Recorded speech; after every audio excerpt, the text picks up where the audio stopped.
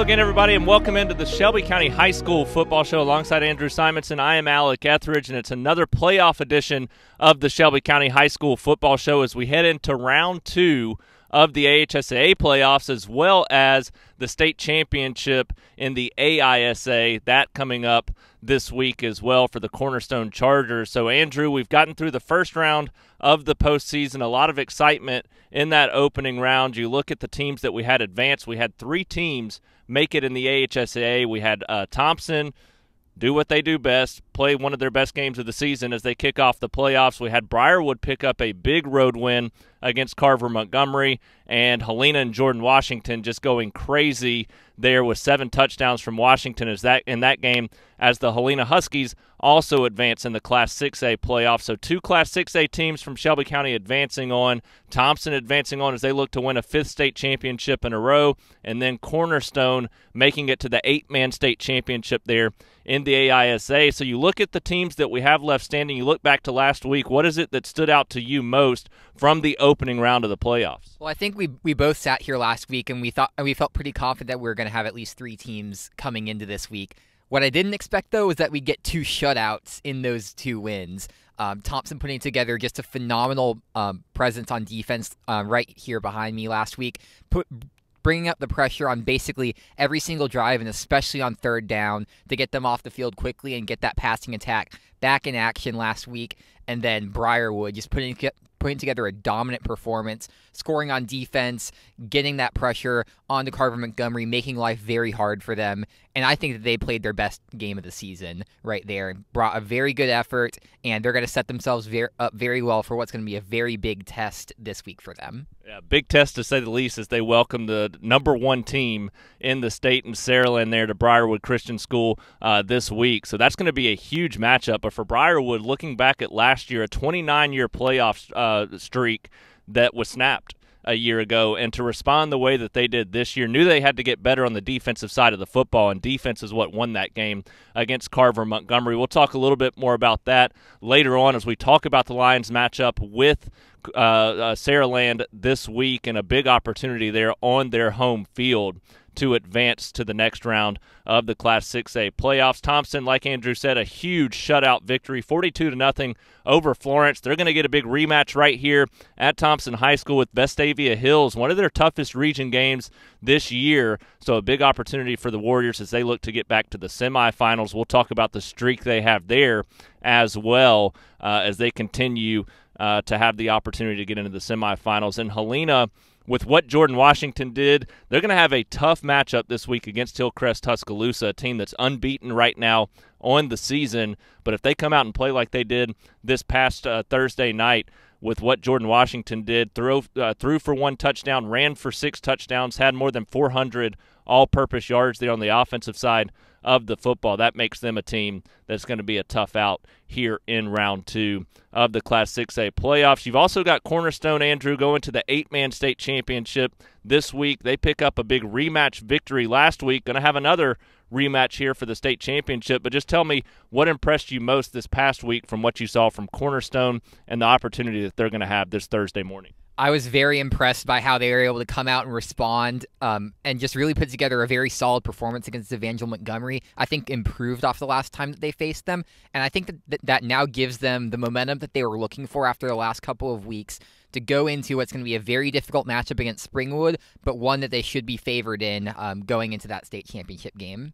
Yeah, Cornerstone, a great chance to win a state title after coming up short in the semifinals last year, a chance for them to finish it off this season on Thursday morning at 10 o'clock. We'll talk a little bit more about their state championship game here in a few minutes as well. The other 2 teams that were in the playoffs for us last week, Shelby County and Vincent, they both lose in the opening round. Shelby County falls in the opening round of the Class 5A playoffs. They trailed 62-0 at the 7:15 mark of the second quarter, so just not the start that you need there in the playoffs. But a team with so much young talent, a team that battled a lot of adversity down the stretch, gets into the playoffs. They ultimately lose 65-19 in that game to Eufaula on the road. So we'll see how that kind of builds them for the future. As for the Vincent Yellow Jackets, led 9-7 at the half, a hard-fought physical battle there in that matchup against Clark County, but the offense just never could really get it going there in the second half as Clark County comes out, wins that one there in the second half with 13 unanswered points to pull away for that win. So Vincent and Shelby County now out, but we do have 3 teams from the AHSA advancing, and we've got the AISA state championship game taking place on Thursday morning at 10 o'clock for the Cornerstone Chargers. So we got a ton to get to, a ton of great matchups when you look at what's ahead. Thompson in a rematch against Vestavia Hills, a game that was tight for a long time in the regular season. Helena going up against number 3, Hillcrest Tuscaloosa, sitting at 11-0 there, and Briarwood taking on number 1 Saraland, also at 11-0. So 2 of our teams, Andrew, they're going to get 2 undefeated teams in the top 3 of the 6A standings this week. So we got a ton to talk about. We're going to jump in, and of course, at the end of the show, we'll name our SCR Stars of the Week from the first round of the playoffs as well. So stay tuned for all of that, but we're going to jump in. We're going to start right now with the Thompson Warriors hosting the Vestavia Hills Rebels right here in a big second-round matchup. A big opportunity ahead for the Thompson Warriors this week as they host Vestavia Hills in a rematch of a game earlier this season, a 21-3 win for Thompson in that game. And, you know, if that old saying holds true that it's very difficult to beat a team twice in 1 year, this is going to be a challenging game for Thompson. But this is a team that they've continued to get better as this season has progressed, and now a chance for them to make the playoff or the semifinals of the Class 7A playoffs for the 7th year in a row if they're able to win this game, and that's just unbelievable. Obviously, we know that if they can get to a state championship, they'll be playing for a 5th consecutive state championship win, as they've made it to several state championships in a row beyond that as well. So this is a Thompson team. It's their time of the year. This is what they strive for all year, to be in this position, and they're getting a Vestavia team that's shown a little bit of up and down play throughout the season, but their defense has just been so good at times and very consistent. And this game earlier in the year was a 7-3 football game. They're late in that contest. Thompson ends up scoring 2 fourth-quarter touchdowns to make it look like a bigger score, but that Thompson defense is what did so well. And we talked about it a little bit last week, Andrew, that this is a defense that lost a ton of talent off of last year's team, a ton of Division I talent that's now playing college football, yet they've come back this year and really don't seem to have skipped a beat at all with the way that they're playing right now. Giving up 3 in this one the first time around, you got to feel like the defense coming into this matchup is just going to be really tough for Vestavia to kind of find enough points to be able to not necessarily not stay in this game, but enough points to be able to win this game between these two teams. Yeah, and they're coming off one of their most impressive results of the season, a shutout of a playoff team in Florence, and it's just the way they were able to do that, like I said before, just bringing that pressure and making life very hard for Florence throughout the game, forcing them off the field very quickly and giving the offense more chances to work with, I think was what really made the difference last week. Obviously, the offense had a phenomenal day, but it was the pressure on defense that was really able to set up Thompson for success. And I think that that's going to be key here as well, because we know what Vestavia is going to bring on defense as well. I think it could be a very similar football game to what it was earlier in the season, because I think both teams are doing really well right now. Vestavia with a little bit of trouble early against Austin last week, but still really settled into that game well and walked away with a favorable result. But there's one thing that I mentioned in my game story last week that has really kind of stuck with me after Coach Freeman said it. He mentioned that that Florence brought a lot of blitz, which you could obviously see out on the field, which really opened up a lot of passing options and let Trent Seaburn go for the day that he had, obviously. But he thinks that the pressure that the young quarterback was able to face, as well as a growing offensive line, is really going to help them grow within these playoffs and better prepare them for results down the road. And I honestly think he was looking straight at this game with what Vestavia is able to load up in the box and just bring on a consistent basis. I really think that last week's result is going to prepare them pretty well for this week, and hopefully we see some of the fruits of that labor pay off this week against the Rebels. Yeah, I think that, I mean, you look at it, and this is a Vestavia team that held Thompson to their lowest offensive output of the season, or I say that, they tied at holding them to the lowest output of the season with Hoover and giving up 21 points to this Thompson offense. And it's an offense that can be dynamic at times. So you know that this Vestavia defense has a lot of talent. They're going to be able to go out there and play a good football game. giving up 12.6 points per game on that side of the football, but it's the offense that's going to have to score points against this very difficult Thompson defense. Now, if you're Vestavia, the positive there is, since your loss to Hewitt-Trussville, which was just kind of inexplicable to me with the way that they played in that game, as they lose that one 55-27. I don't know how this defense gave up 55 points in any game this season, and that's a game that they look back on that one and feel like they left that out there. But you look at this offense since that loss to Hewitt-Trussville, they've bounced back with a 50-0 win, a 45-0 win, a 44-0 win, and then they opened the playoffs with a 38-17 win over Austin. So you hear that, and you think the offense is improving. Defense obviously continuing to play well, bouncing back from that performance that they had against Hewitt-Trussville. But that's obviously the weaker portion of their schedule as well. So now they've got to flip it around and turn it back on against one of the toughest teams in the state, if not the toughest team in the state. And that's a lot to ask for when you look at what this Thompson team does so well. I do think Vestavia's defense can come out and have a game plan in place, but Andrew, can their offense do enough to move the football against this defense that's probably, normally when they play a team a second time, they get better on the defensive side of the football, and Vestavia only scored 3 the first time around. Are the Rebels going to be able to find that magic to score enough points to win this football game? I think that they're going to find their moments of success. I really do think that this offense is too talented to not do something like that, even against a great defense like Thompson. But I think that if Thompson allows a play, they're going to get right back, and they're going to bring that pressure continually. We even saw some of that last week, a couple of big gains early on for Florence, and then the defense just straight locked in there, and everything turned out well for the Warriors. I kind of expect something similar this week between two really good matchups on either side of the ball. I think that Thompson is going to have to come in, dictate the tempo on both sides, which is going to be interesting. Are they going to run the ball in between the trenches a lot like we saw in their last matchup against Vestavia, or are they going to let it fly a little bit more like we've seen over the last few weeks from Thompson? I think it'll be very fascinating to watch both of these teams battle it out because they do so many things so well. But I think that Thompson has just found another gear right now, and they're doing too well in all of those areas to not walk away with the victory. And like you said, this is a team that just only improves as the season goes on, and against opponents that they have faced before, I expect that to be the case again. I agree with that. I think that's the big statement there, is that normally a Freeman coach team, a Coach Sean DeFore defense, they get better that second time that they play you. That said, this is a game, like we talked about earlier in the show, it's 7-3. Vestavia's got a chance to take the lead there late in that regular season matchup between these two, and they're not going to forget that. They feel like they could have won that game there in the fourth quarter, and they just let it slip away.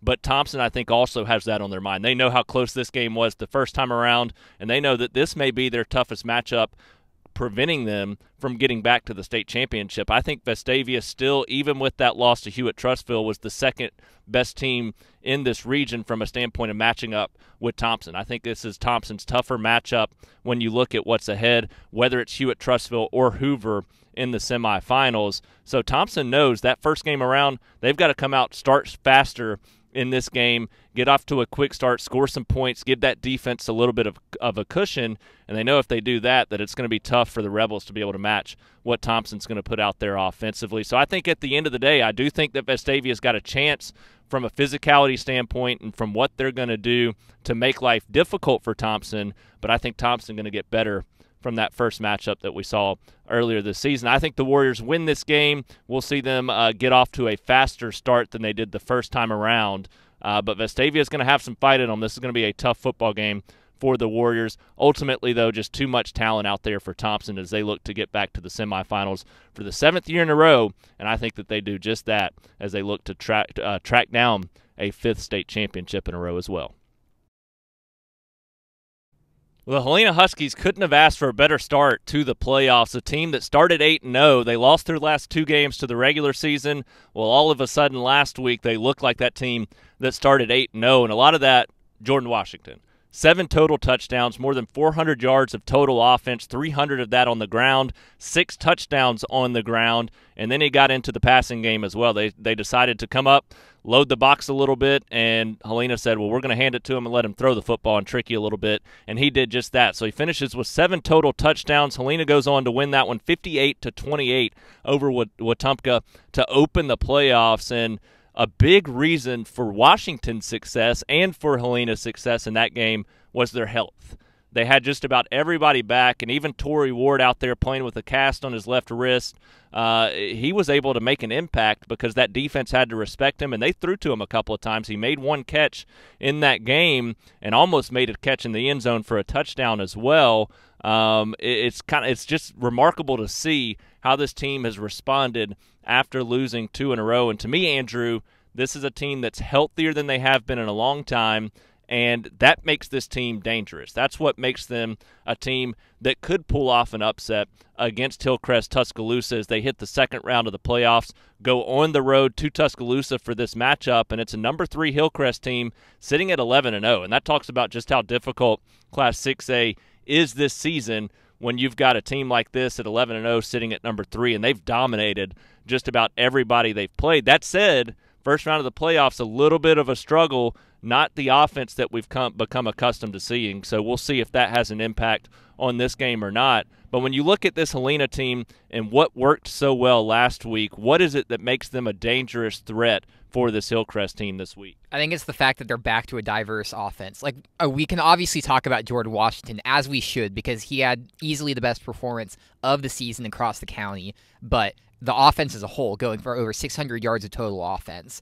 What I said last week was that this team needed to be back fully healthy in order for them to unlock their full potential, regain some of the dimensions that they lost when Hunter Hale and Torrey Ward went down, and I think that they've done just that. Everybody is back in an impactful role. We saw Hunter Hale, Nathan Jones both step up as well last week, helping Carson Acker, and then it's just the offensive line's performance, being able to just get a good shield of protection for Carson Acker and just let running backs like Washington and Santiago go through there as well. It's a very complete offense and a very scary one as well, and it's exactly what you want going into a matchup against a Hillcrest defense. It's allowing just 7.1 points per game this season. We talk about some of their offense, what they're able to do on that end, scoring 40 points per game as well, but it's the defense that's really been impactful as well, one of the best in the state of Alabama. And that's why the momentum is so crucial for Helena going into this one. I think the confidence and what they were able to show last week is really going to let them find some success in this matchup. And it has more confidence. I have more confidence in them going into this matchup than maybe I was a week ago. I agree. I think that this is a team that, with the way that they played in that first round, I expected them to win, but I don't know that I expected them to score 7 touchdowns from the running back and 58 points in that game. And just about everything was where defense came out a little bit sluggish there in the second half with the big lead. That's not necessarily a surprise. I'm almost okay with it because as hard as they were fighting, you also kept everybody healthy on that side of the ball.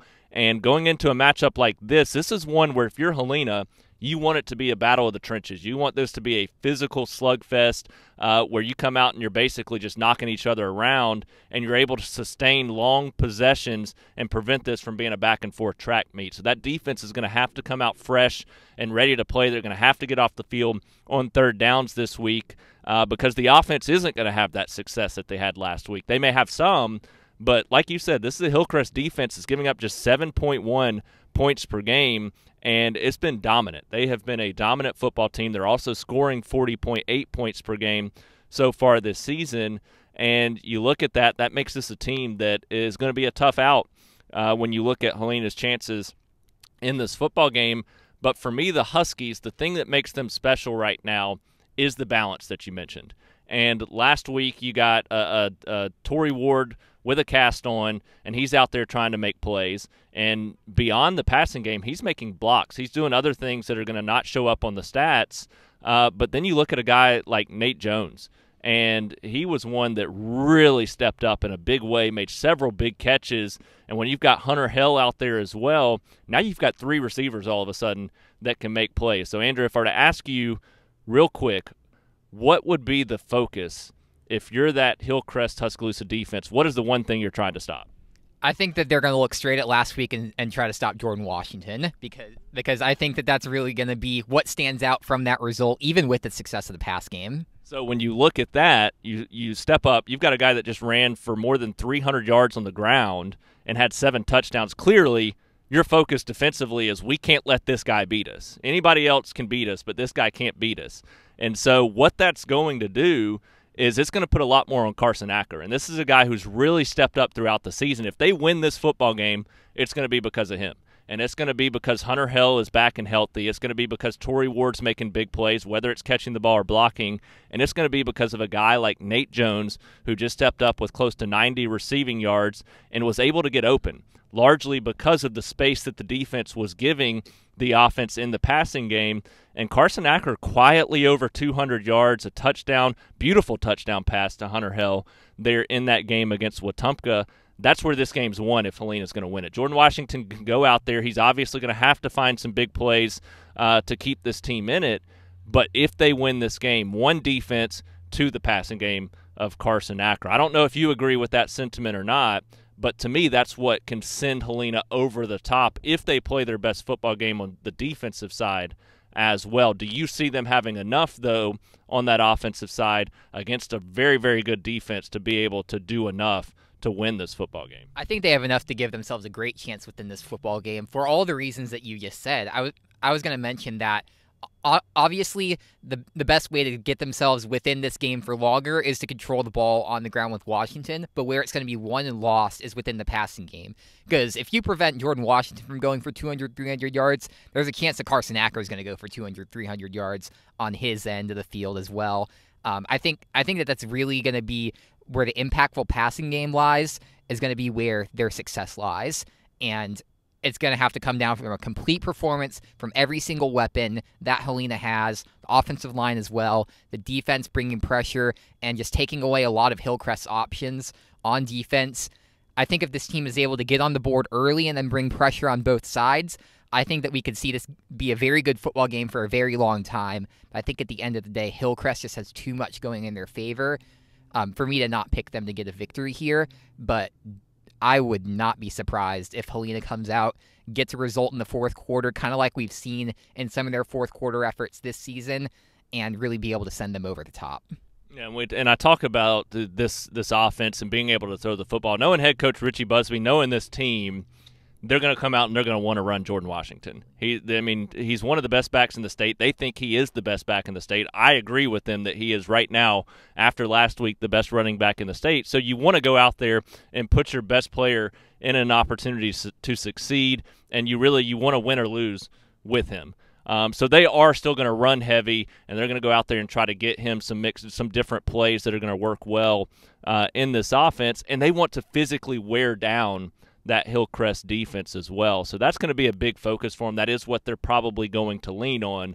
But I do think that Carson Acker can be the difference maker in this game. If you're not able to have that success running the football early, then opening up the passing game and taking advantage of what that defense is going to give you is going to be key. But at the end of the day, this is a Hillcrest defense that has given up 21 or less in every single game so far this season, 14 or less in 10 of 11, and then 6 or less in 8 of 11 games. So you look at that, and they've played a decently difficult schedule. You don't feel like there's going to be a ton of points scored if you're Helena. So if you want to be in this game, your defense better be ready for a battle, and they better come out and set a tone early in this football game. But what sticks out to me from last week, yes, they had a lot of success offensively, but Jordan Washington, that was a physical game.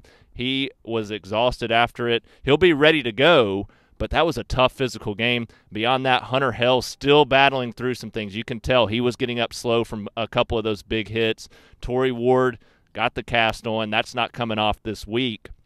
I think they're just a little bit too banged up right now, and that's what worries me going into this matchup. They really need to be 100% going up against a team like this. Now, maybe this week of practice, they're refreshed, they're ready to go on Friday night. I think that they're going to be good enough to stay in this game and make this a good football game, but down the stretch, they just never have been 100%, and while they're close to that, they're just a little bit off right now. So we'll see if they can get it all together, if they can be 100% in this game. But that's what worries me the most from an offensive standpoint going up against a defense that's been arguably one of the best in the state on a consistent basis so far this season. So I think that gives a slight edge to Hillcrest in this game. But if Helena comes out and plays like they did last week, if that defense comes ready, they're healthy. The defense is healthy. They're ready to go. And so if they can come out and set a tone early in this game, it's going to be a very close football game. And in that case, you never know what can happen in a situation like this. So a very good opportunity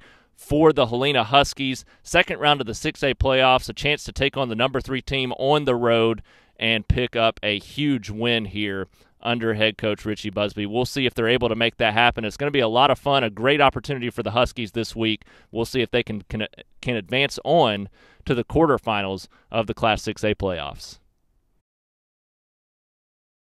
After 29 years of making the playoffs, the Briarwood Lions had that streak snapped last year, don't make the postseason. This year, they bounce back in a big way. Not only get into the Class 6A playoffs, but they win their opening round matchup, Andrew, 25-0 in a shutout against Carver Montgomery. Now off to the second round of the playoffs, and your reward for that, the number 1 team in the state, the defending Class 6A state champion, Saraland. Luckily for Briarwood, it's on their home field, and it's a great opportunity for them to, if they win this game, quickly jump into that discussion of can Briarwood win a state championship this year. And defensively, after last week, they've got the defense to make that happen. This is a defense that's really good. The offense still going to have to make some plays and find some rhythm here down the stretch to have a big finish to the season. But, Andrew, you look at this Saraland-Briarwood matchup. Let's break that down. What's the key to you for the Briarwood Lions going into this matchup and kind of breaking it down? What are they going to match up with against this Saraland team that many think is the best team in the state this season? And a lot of people think that for a reason, because this is a team that has the second highest scoring offense in the state across all classifications with 54.4 points per game and nearly 600 points overall. And a lot of that is because of the weapons that they have on offense. A Texas quarterback commit in KJ Lacey, an Alabama wide receiver commit in Ryan Williams, and that's really just the tip of the iceberg. A pair of a couple of future SEC talents, and then the rest of the team is pretty deep from there as well, which means that Briarwood, I think that last week they had a really good preparation for them because they were able to go and give 100% from the time that first whistle blew and really just brought the pressure and brought havoc to Carver Montgomery, really didn't let them get any ground within the game and brought pressure every single down in that matchup, and it's going to be a very similar effort to what they need in this game. I think if they're able to make it a little bit messy, take away some of those options on the edges, get some guys like Gray Rebels and Luke Reynolds to make some big plays in there, you never honestly know. This could be a lot closer than a lot of people think just because of what this defense has been able to do within the last few weeks. I think that sets them up for potential success within this matchup. Yeah, you look at it, and this is a game where if you're Briarwood, defense is going to have to play well, offense is going to have to play better than its average so far this season. But to me, defensively, you're going up against an offense that scored 42 or more in 10 of 11 games this season. That's remarkable in what they've been able to do, and they've scored north of 50 points in 7 games this year. Like you said, scoring 54.4 on average. So this is an offense that's going to make plays. They're going to go out there, going to make plays. They're fast, they're athletic, they're physical. And so if you're that Briarwood defense, not only do you have to build off of last week's success and play a similar game, but you're also going to have to put on some of that tape from previous games this year. You look at Clay Chalkville to start the year, you're not going to face anybody any faster or more physical up front than you're going to face in that offense in Clay Chalkville. And Benjamin Russell even, they've got a couple of really good playmakers that are very fast and athletic on that offense. And in that second half against Briarwood a few weeks ago, that's what cost Briarwood that game. Got off to a great start in that matchup, played great defensively overall against Clay Chalkville, giving up just 31 points in that game. We saw Thompson, where we are right now, give up 36 to Clay Chalkville. So Briarwood played arguably a better defensive game against Clay Chalkville than Thompson. And for the first half against Benjamin Russell, a similar story. Great defensive performance. They went into the half with a lead, come out in the third quarter, play well for the most part, and then that defense, that speed and athleticism of Benjamin Russell starts to pay off for them. Briarwood just couldn't keep up there in space. So if you're Briarwood with that defense, we've seen so much success from it. We've seen flashes of brilliance from it like we did last week and the plays they were able to make.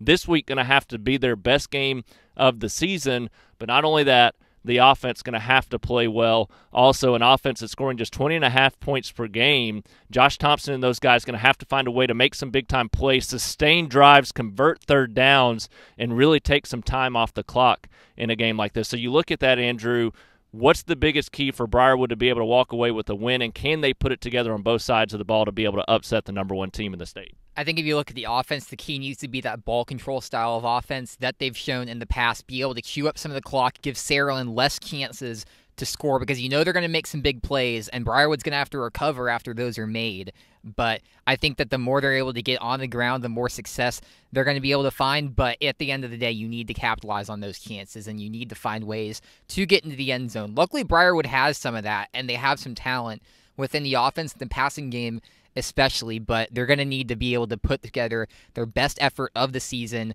one of their highest point totals of the season also most likely, in order to keep up with Saraland, and I think that that's honestly the difference between these two teams right now. I think that Briarwood's defense could make it a bit more of a game than some might expect.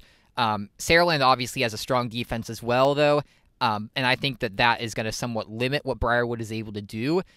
And when you match up these two offenses side by side, going up against defenses that allow a similar number of points per game, I really think that Saraland has the edge and will be able to make more plays in the end to walk away with the victory.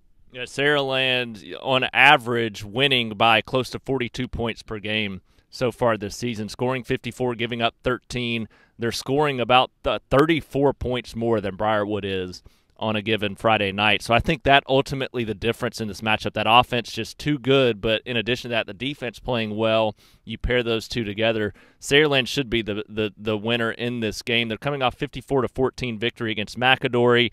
It's an offense that has just been so successful consistently, even against some of those best defenses that they've played. They're the number one team for a reason. They're a defending state champion for a reason. If you're Briarwood, your best chance, come out, create a little bit of chaos, hope for some blocked kicks, some turnovers, short field to work with offensively. But if that defense comes out ready and determined to play their most physical game of the year and to just chase every single thing down with 100% effort, that's what's going to give them their best chance. Last week, they determined the defense was going to win that game, and it did. It led to success. This week, you've got to determine the same thing and help your offense out, put them in good situations. You do that, you're going to have a chance to win this football game and pull off a very shocking upset here across the state, send shockwaves across the state, I should say, if you upset the number one team. But regardless, into the second round of the playoffs after missing last year, great bounce-back year for head coach Matthew Forrester and this Briarwood football team, setting up a bright future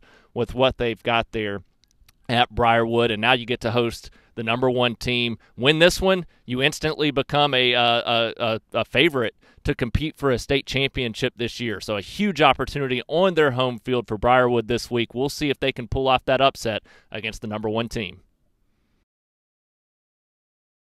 Well, the stage is set for the Cornerstone Chargers as they get to the 8-man state championship this Thursday morning. They're going to take on Springwood down at the Crampton Bowl in Montgomery at 10 o'clock in the morning on Thursday. A chance to win the 8-man state championship, Andrew, coming off a 44-20 win against Evangel. That was a rematch from a game earlier in the season, and Cornerstone improved. That's something that I thought that they would be able to do, especially on the defensive side of the football. To me, that was huge going into this matchup. Another rematch with Springwood in a game that they won in the regular season, but also has some implications from a game last year that they won in the regular season by 2 points, similar to what they did in the regular season against Springwood this year, and then they went into the playoffs and they lost to Springwood in that matchup. So, this year, Springwood wants redemption from that regular season game, but Cornerstone at the same time, even though they won that one, they want redemption from last year's loss in the playoffs. So a lot for both of these teams, momentum-wise and hunger-wise, to want this game. And then you throw in that it's for the state championship. What's the expectation and the outcome between these two teams going into the state championship matchup? I think it's exactly like you mentioned. I think that Cornerstone is going to look to get that improvement over what they were able to do in the regular season. They needed to gut out an overtime win to get one against Springwood, similar to what they had to do last year in the regular season. And you know that Coach Lee and all the players and everybody at Cornerstone Christian have had that loss in the semifinals last year in the back of their minds all season. It's why they wanted to come in and beat Springwood in the regular season, and it's why they want to come out here and finish business in the state championship game against them this year. And I think it's going to take a lot of a similar effort to what they were able to do against Evangel Montgomery. Get off the field a little bit more on defense, because we know what the offense is able to do. The offense has been a very consistent unit overall as a whole, but it's the defense that when they step up, they win games for this bunch, and especially in 8-man football, we've mentioned it all season. It's the defense that truly separates the pack from the elite. And I think that if they want to be an elite team and win the state championship, it's going to have to come down to their defense. And I think that they have the weapons to do so. I think that they're going to be able to come out here, attack this game, and bring a consistent level of effort across both ends, even if they allow a couple of big plays to Springwood, which they might, because Springwood is a very talented team.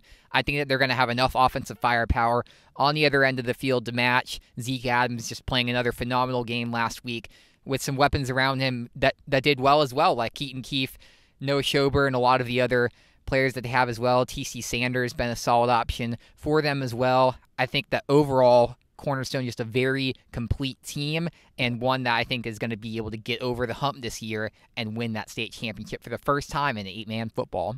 And you touched on it, the defense. The defense played so well last week against Evangel Montgomery. That's a team that was a good offensive football team. They played well against Cornerstone offensively the first time around, but that defense stepped up for Cornerstone in that win a week ago, and I think that's the biggest plus for them going into this matchup. A game they won by 2 points in overtime earlier this year. These two teams very evenly matched. So typically, what's going to make the difference when you're going up against an evenly matched team? One, avoid turnovers, but two, play strong defensively. And I think if Cornerstone carries that defensive approach into this game, then they're going to walk away with the state championship. But Springwood, looking for a little bit of redemption. They also lost the state championship last year, so they want to get over that hump this year, played for it a year ago. They've got that experience. Will the moment be too big for Cornerstone? That's what you've got to ask yourself. Can Cornerstone go out there and stay poised, composed in their biggest game of the season? Pressure's going to be on. The nerves are going to be there. I think ultimately if that defense comes out, plays well, that settles down those nerves, helps them get off to a strong start on a big stage in the biggest stadium they've played in all year. It's going to be interesting to see how they handle that moment. But they've been the best team this year. They've been the most consistent team this year. You just got to do it one more time, and I think that they get that done. Zeke Adams, a big key in that, the way that he plays offensively, but that defense kind of improving and getting better throughout the year. They've been pretty consistent, but now they're playing what looks to be their best football of the year on that side of the football as well. I think Cornerstone walks away with the win just like Andrew does. They win the 8-man state championship there in the AISA. What a huge end to the season that would be for the Chargers. It's going to be a lot of fun to see how that one unfolds as Andrew goes down and covers that one from the Crampton Bowl, the AISA 8-man state championship game this Thursday at 10 a.m.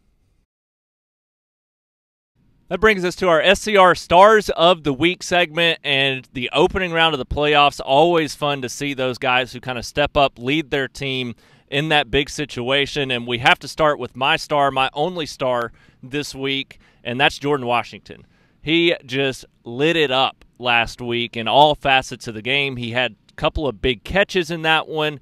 He had several big runs in that one. Very physical game from him in the ground game, and then a touchdown pass. He finishes with more than 400 all-purpose yards. He goes 34 carries, 347 yards on the ground running the football, 2 receptions for 60 yards, and a 23-yard passing touchdown as well. So he did literally just about everything he could possibly do in that 58-28 opening round win. 7 total touchdowns, 6 running the football, 1 passing the touchdown, and head coach Richie Busby said he's only had one other player play for him that had a similar performance, and that was Ardarius Stewart. Very talented player, as most of you know, and so to be put in that same kind of category is remarkable for Jordan Washington. He's going to need every bit of that this week as they take on a very good Hillcrest Tuscaloosa team. So a great shout-out and performance there by Jordan Washington in the opening round of the playoffs. Easily one of the top running backs in the state this season. Andrew, what about your 2 stars of the week and the performances that you thought were noteworthy from that opening round?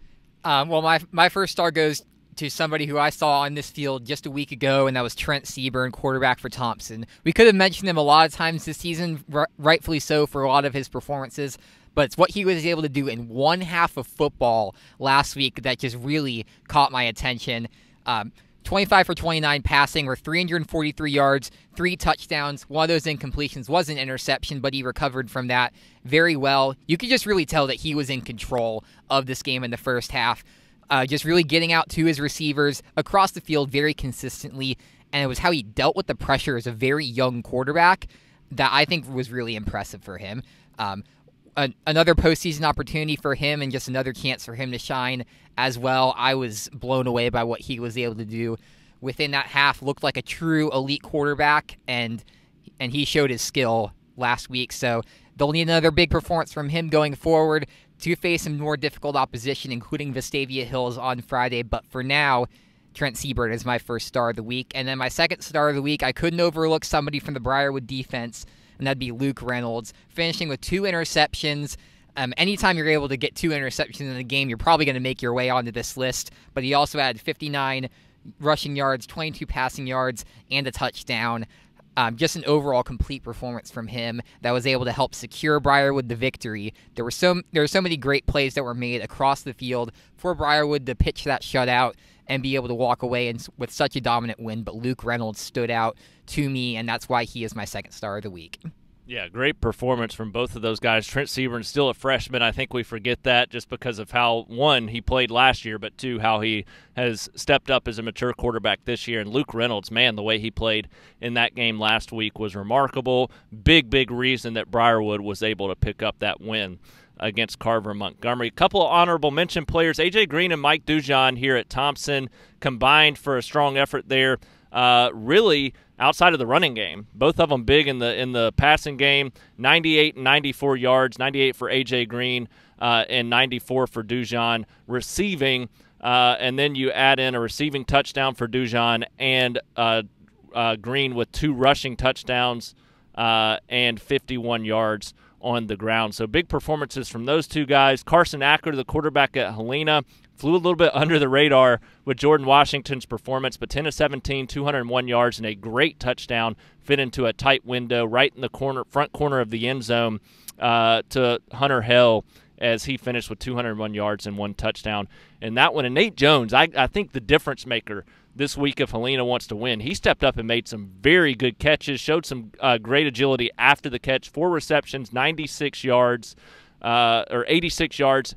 No touchdowns in that game, but really set them up in some big situations there. He's a guy that I think can be a huge difference maker this week. Love seeing what he gave them a week ago and just adds a little bit more of a dynamic ability there for that offense. Zeke Adams, Cornerstone, another guy that's going to have to step up big this week. 261 yards rushing, 169 yards passing. He has that kind of performance this week against Springwood. Cornerstone's going to win a state championship. A great performance from him there in that semifinal win. So some great performances there from all of those guys. Big opportunities for all of them again this week on an even bigger stage as they look to help their team, 1, either win a state championship if you're Cornerstone, 2, advance to the semifinals if you're Thompson, or 3, advance to the quarterfinals of the 6A playoffs if you're Helena or Briarwood. So some great opportunities and big stage ahead for all of those players. We'll see how they handle that pressure in the situation here this week.